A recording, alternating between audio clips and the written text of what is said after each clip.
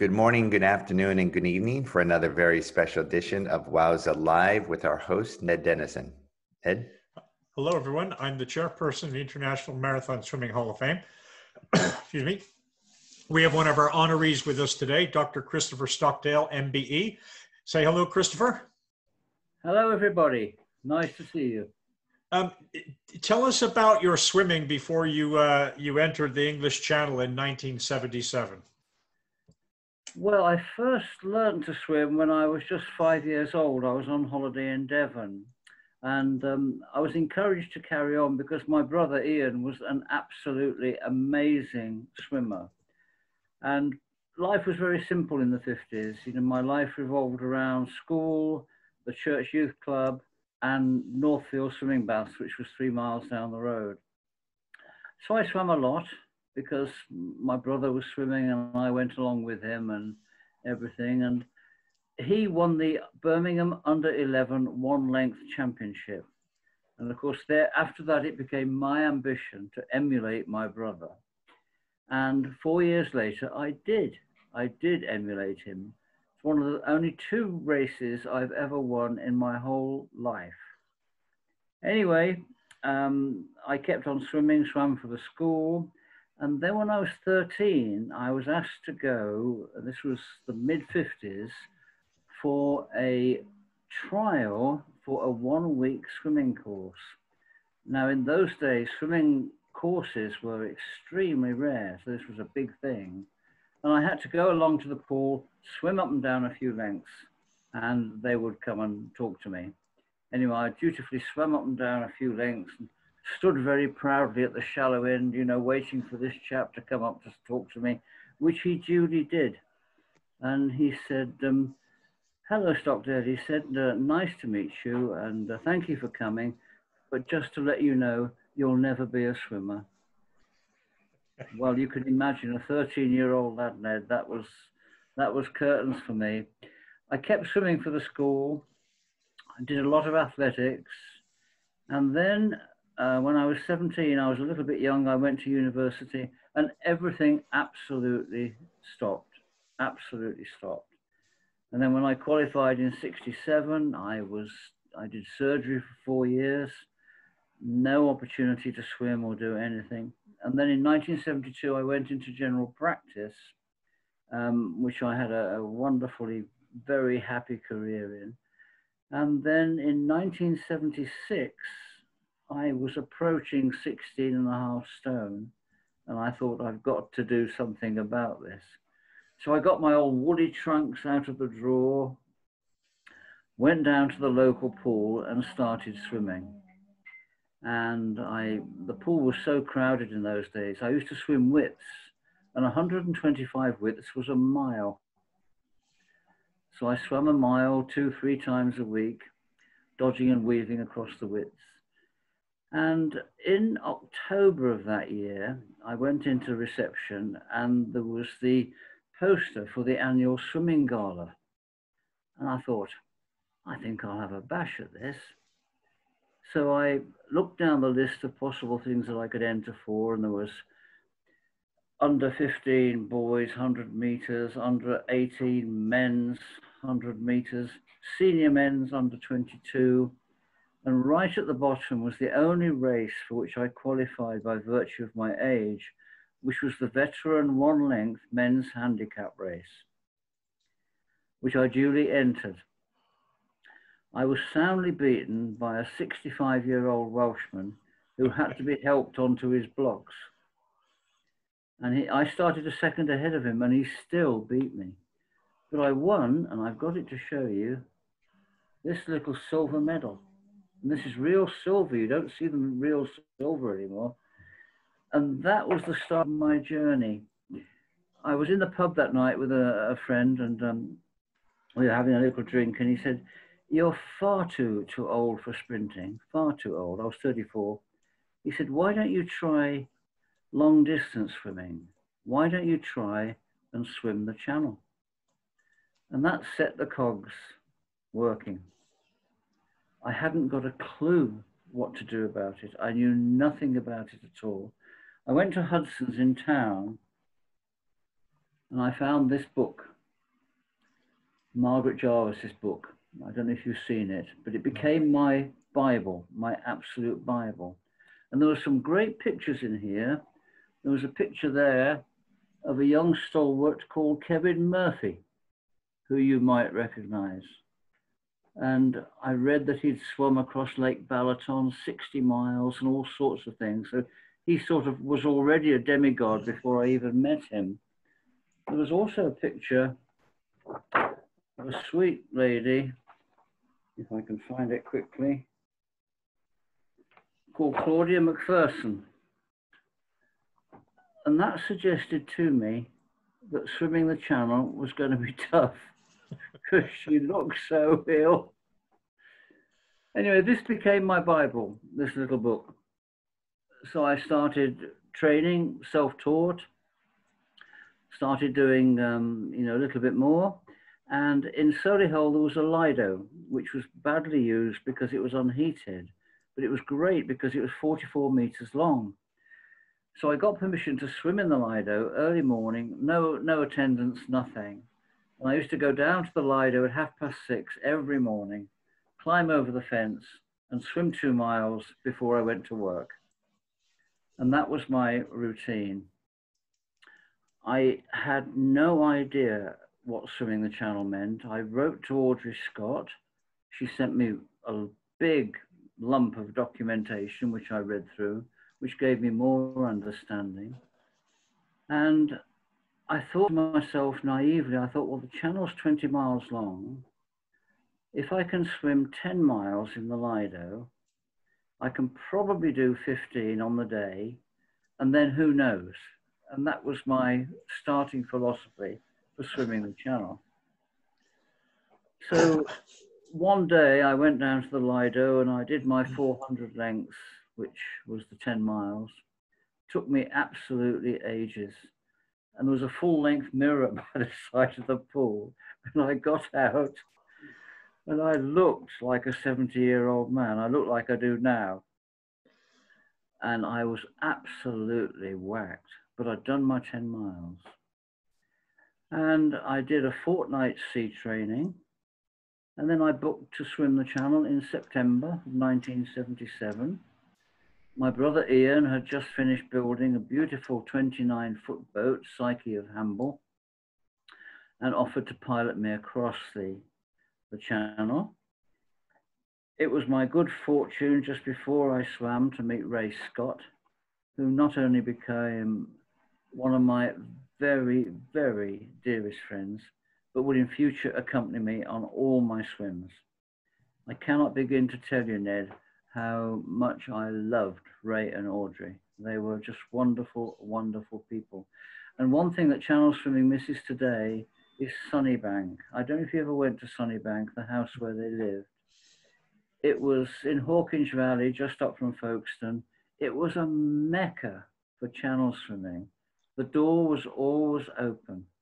And coming up and down the drive all day would be international channel swimmers from all over the world. If you went to Sunnybank, you would see every swimmer coming for a cup of tea at some time or other. Audrey and Ray were just magnificent. Anyway, the swim was booked. I'd done no other marathon swims at all. I'd had a little dip in the sea in North Wales and done some coastal swimming, which stopped very abruptly when the Coast Guards were called out to assist me when they thought I was in trouble. So that caused some concern. But essentially, I was getting into the water totally naive and not prepared for what would come. So I want to stop you there, Christopher. Hang on, I want to stop you there. So a couple of things.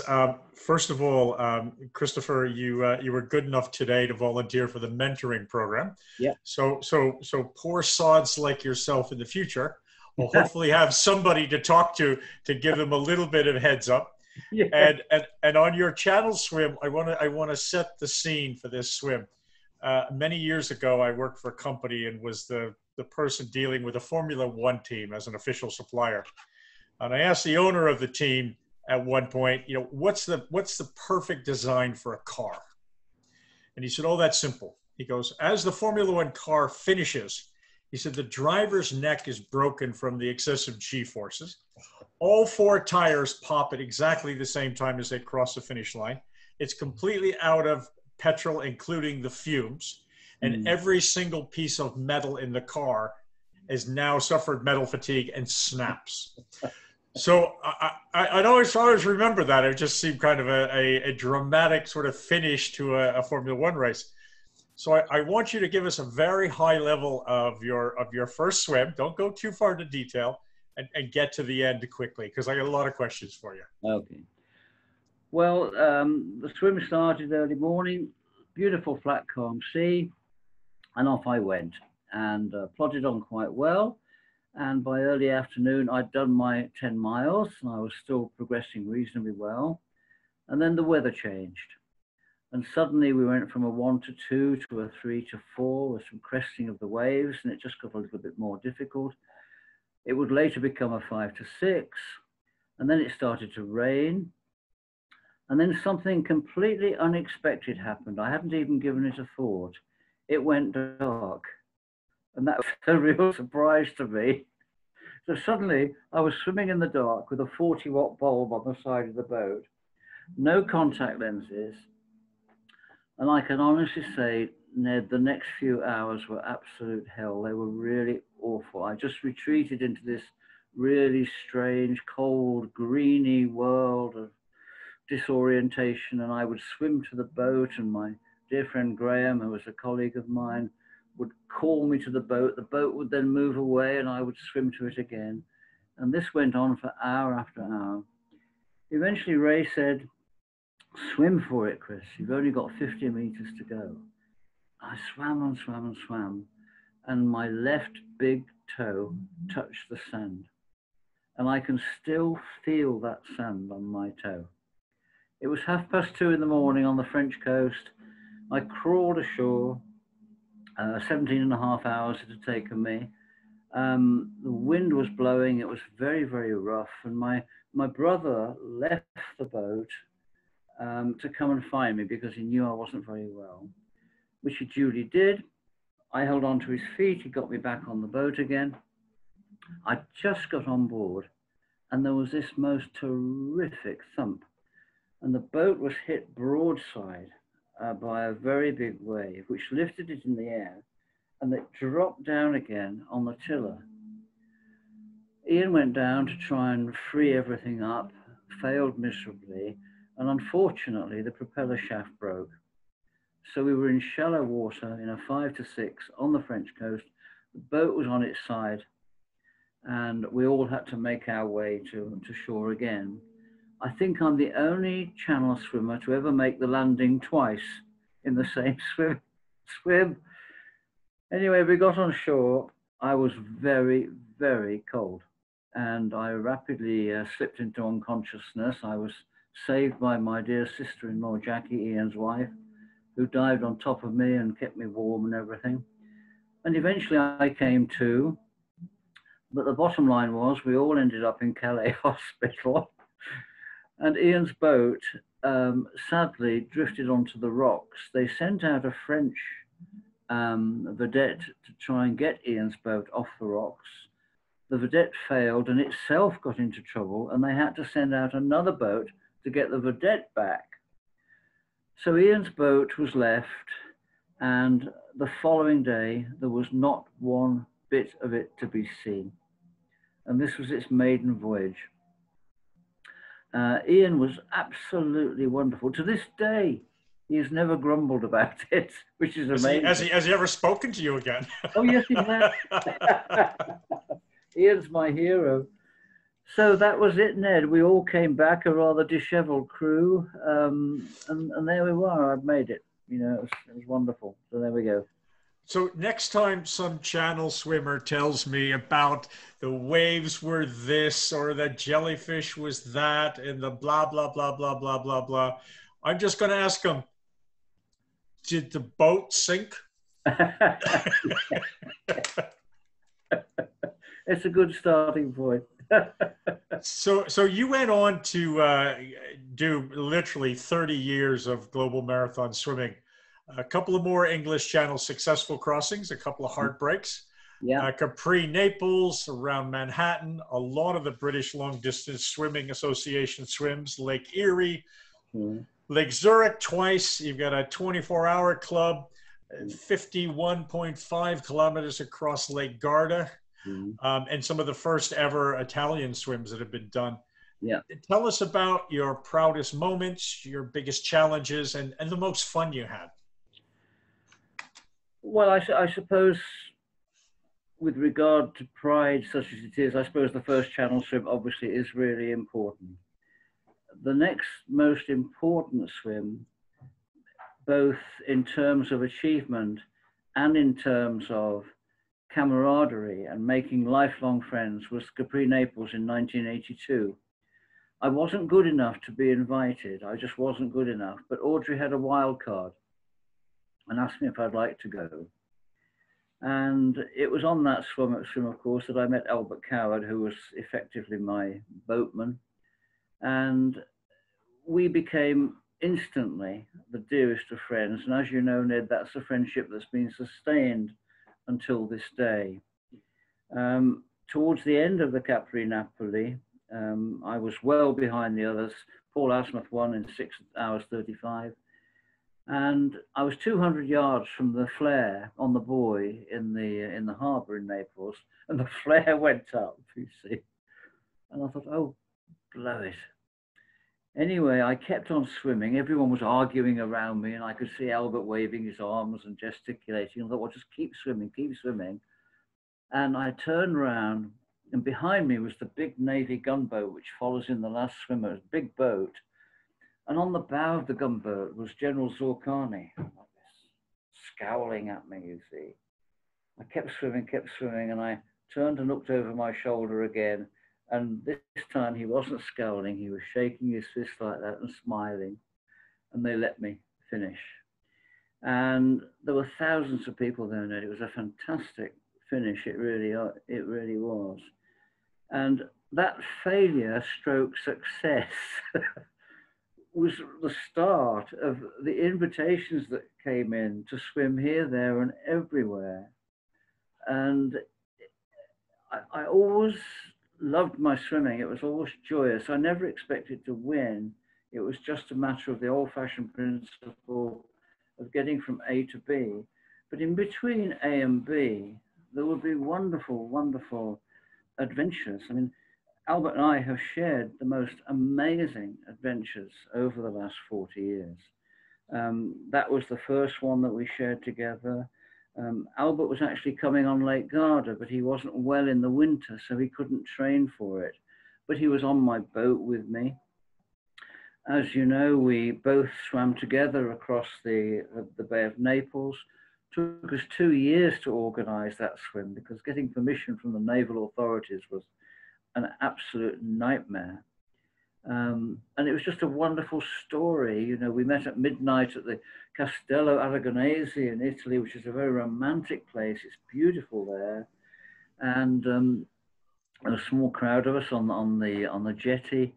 And the pilots, 2 pilots, Franco Moroni and Domenico, I've forgotten his name, Baroni, I think was the other one, suddenly decided they wanted more money, which is very Italian, you see. It's really wonderful. It's Italian. So Albert and I shrugged our shoulders and left it to our friends to negotiate the money. And in the end, they said, oh, they would just give it a few hours and see how we went. So we set off, and it was pitch black, of course, midnight. I swam fairly well, and I was a little bit ahead of Albert by noon the following day. The sea was good, it was absolutely fine. When suddenly and unexpectedly, I fractured a rib. I just extended my arm, heard a crack, and my rib just below my shoulder blade cracked. And that made swimming extremely difficult. I discovered I could do a few strokes breaststroke and then 30 strokes freestyle. And that was the way it was going to be for the next 6 hours. Albert overtook me, and he finished 20 minutes ahead of me. And I was thrilled about that, thrilled, because this was Albert's territory. And it was only right that Albert should win that swim. It was brilliant. There were And was the boat okay afterwards? It didn't sink? No, it didn't sink. Okay, just checking. And we had a fantastic welcome there. There must have been 1,500 people there. There were banners and roses, and it was really amazing.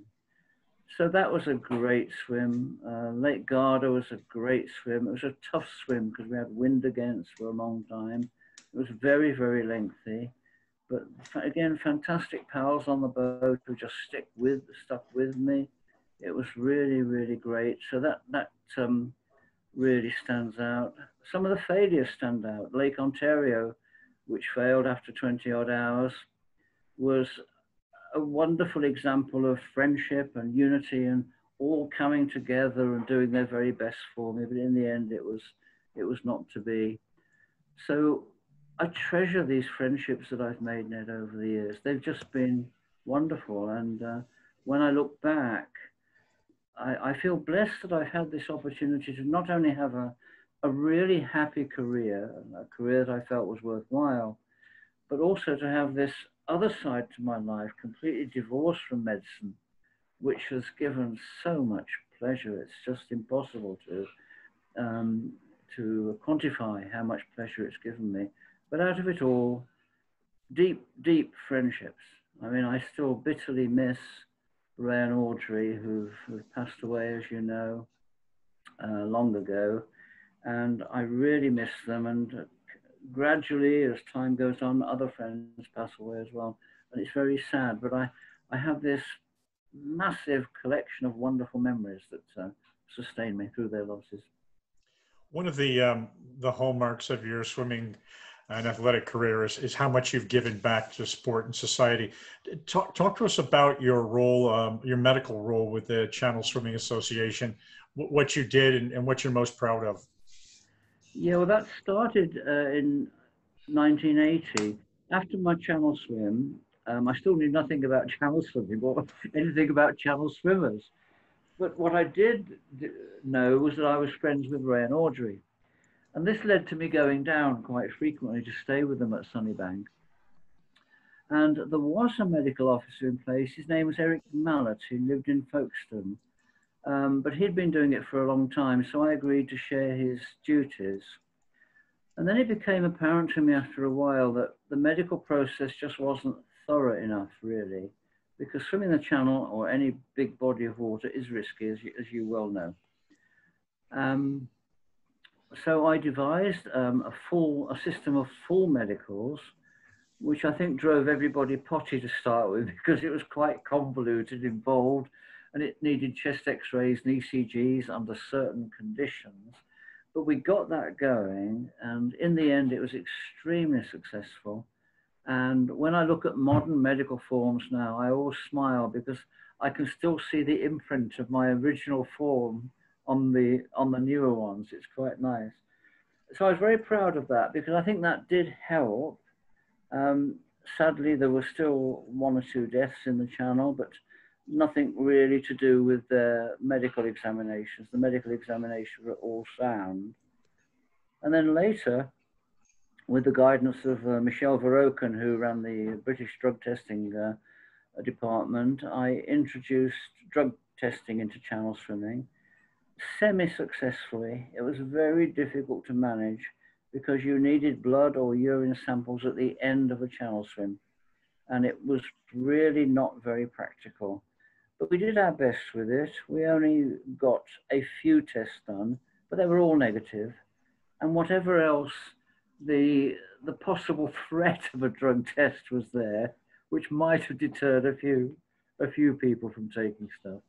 But drug testing and marathon swimming, unless you've got a lake where you can get from one end to the other easily, in open water, it's really difficult to land on the tired swimmer, and you need a recommended person to do it and take the appropriate sample. So it's tough.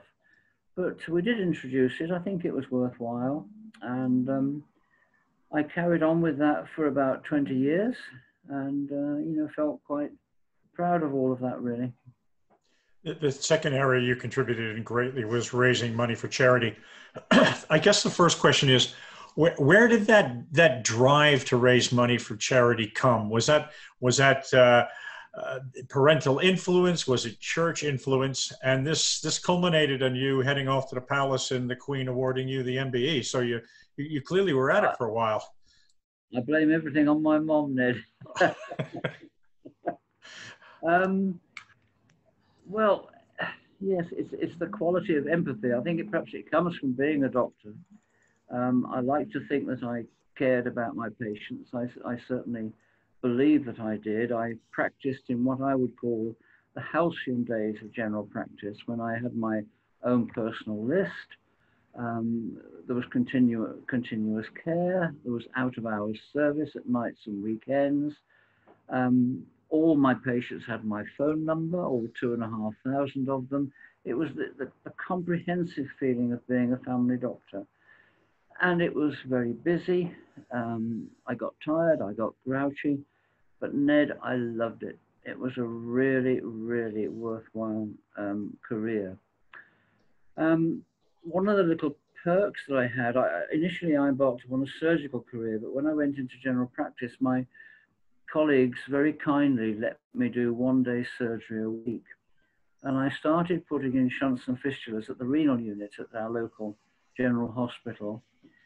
And it soon became obvious to me that the renal unit was struggling for funds. And when I decided to swim the channel, I thought, well, perhaps we could use this as a vehicle for raising a few bob. And in the 1970s, sponsorship was quite unusual. The principle of asking someone to give you some money for doing something was a bit unique. There weren't many people at it. And the principle of the first channel swim was to give so much a mile. Anyway, we ended up with hundreds of sponsor sheets, all absolutely full of names and promises and everything. And it was very successful. It raised in those days a lot of money.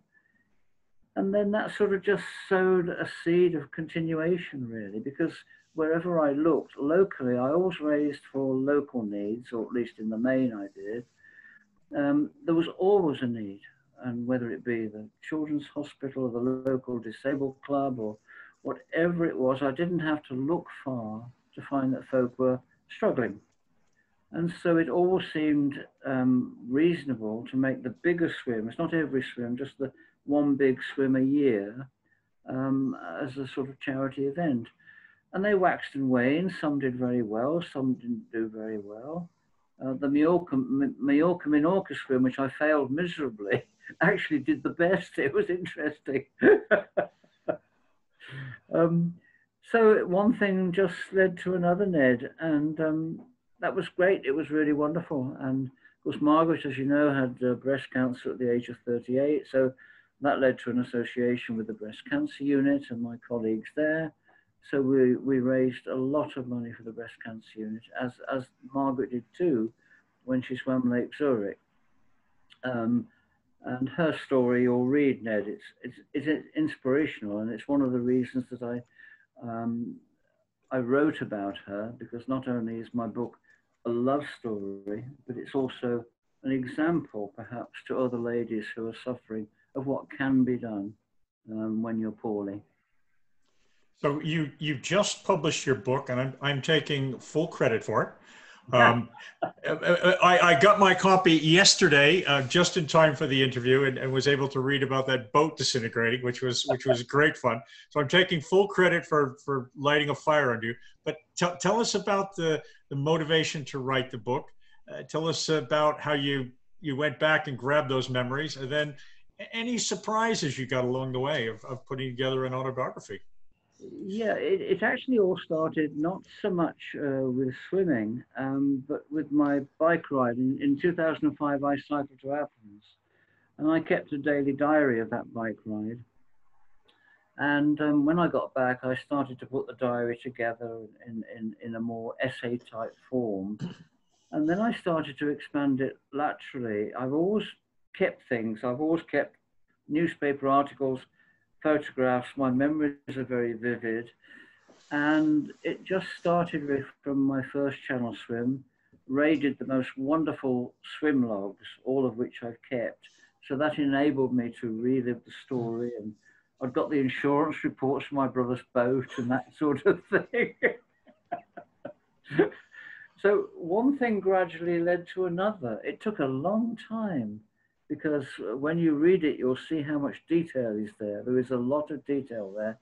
And as I say right at the beginning, everything is absolutely honest. There is not one untruth there, which is why, as you so correctly said, I won't get through the pearly gates. But there we are. That's life, isn't it, Ned? So it just really expanded, Ned. And as I kept writing, it developed different sections. It developed the channel swimming section, the Italian section, Margaret's story, and then what I call the Greek section, which is the swim from Delos to Paros, and my cycling to Athens. And it just sort of gradually expanded. And I enjoyed it because I was reliving these memories. And not only was I reliving them, I was making them accurate. And that gave me a lot of pleasure. And within the text, there are a dozen biographies. I mean, as far as I'm aware, no biography has ever been written of Ray and Audrey Scott. And there is a 10-page biography there, which I think, which I know their daughter Fee is pleased with, and which I think does them credit. I don't think anyone's ever written a biography of Jerry Forsberg. I mean, can you believe that? Such a giant figure in the sport of marathon swimming, and there is no Jerry Forsberg biography.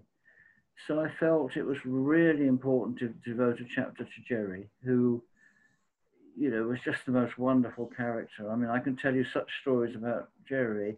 Do you know, before his channel swim, I think it was 1957 or 53, in the 3 months before his channel swim, he swam 729 miles in training in the 3 months before. I mean, it's just, the mind boggles.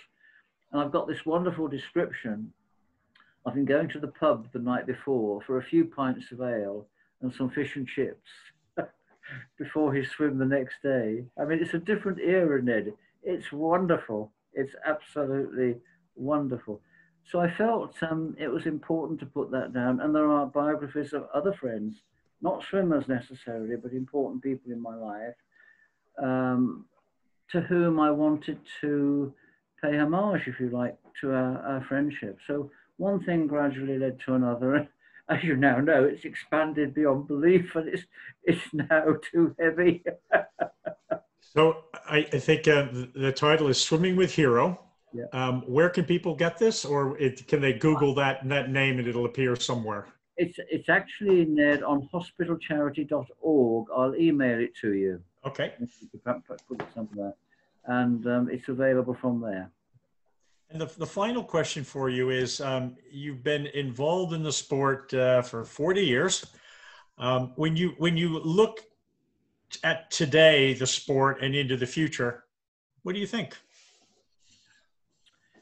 What do I think? I think the basic thing is, of course, the distances remain the same. So the challenges remain the same. That's the basic premise. Things have changed. The sea is a little bit warmer than it was. This century, it's probably about 1 degree warmer than it was in the latter half of the last century. That makes a slight difference to the challenge, just a little difference. Pilots, of course, have become very expert, but not only have they become expert, but their equipment has become absolutely amazing. I mean, when I did my channel swim with Reg Brickell Sr., we swam in dense fog, really dense fog. And Reg just had an ordinary radar screen, and he'd just lean over now and then. He never moved from the wheel. He'd lean out of the window and say, "Just hang on, Chris." And I'd hang on, and I'd dum, dum, dum, dum, dum, dum, dum, dum. And then you'd feel the swell as this tanker went past. And I asked him later, I said, "That was close, Reg." He said, "Well, it went across the middle of my radar screen, but I thought I was okay." Anyway, that then was then. Now, for example, I was observing a channel swim of Kathy Batch, a very courageous effort she made. And after 16.5 hours, the pilot decided that maybe we should call it off. But I went downstairs to talk to him about it. And he had a computer downstairs, which you could feed all the information into, and it would give you 5 possible results. 4 of which, as far as Kathy were concerned, ended up still in the channel. But one hit dry land. And I said, well, she's got a 20% chance of making it. Let's carry on. And she landed after 22.5 hours, Ned. Now, in the old days, that would have been, let's call it a day. Yeah. So techniques, piloting, that's all absolutely going to become amazing. Weather prediction has become so excellent now. In 1977, we used to ask the Folkestone pilots what they thought. We're thinking they knew everything, but of course, they knew nothing. We'd ring up RAF Manston and we'd read the Times because we thought that was the best newspaper. And that was our weather forecasting. So that's changed. I think for younger swimmers, one thing that does worry me is the cost of events now. They are so expensive, Ned. How anybody can even think about funding an Ocean 7, it's just beyond me. Even in my halcyon days as a doctor, I could never have considered doing that sort of thing with all the money that was involved. So that worries me slightly because there may be some very fine swimmers who just can't afford the big swims. I mean, a channel swim now I think will cost anywhere between £5,000 and £7,000. It's got to be of that order of magnitude. You know, for a young man or woman is a lot of money. So that worries me slightly. I think we're probably almost at the limit of the challenges now. I think so. I mean, there will be other magnificent swimmers that people come up with, but I think we're near the end of maximum, if you like.